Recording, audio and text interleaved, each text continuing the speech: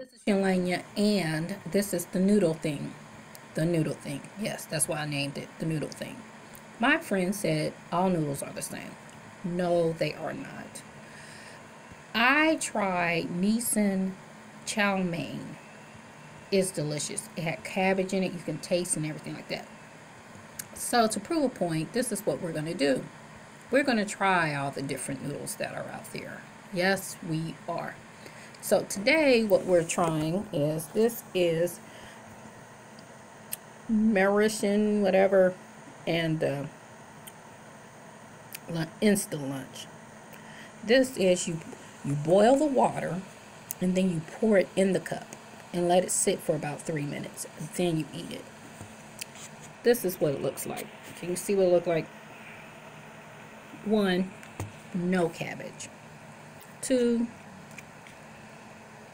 I like my noodles thinner. You got carrots in there. As you can see, it has carrots.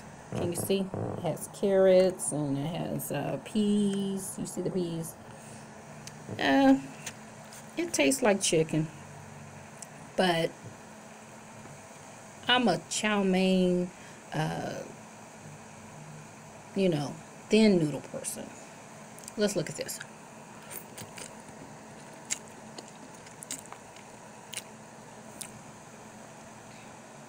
It's alright, I guess, if you're hungry and don't got nothing else to eat.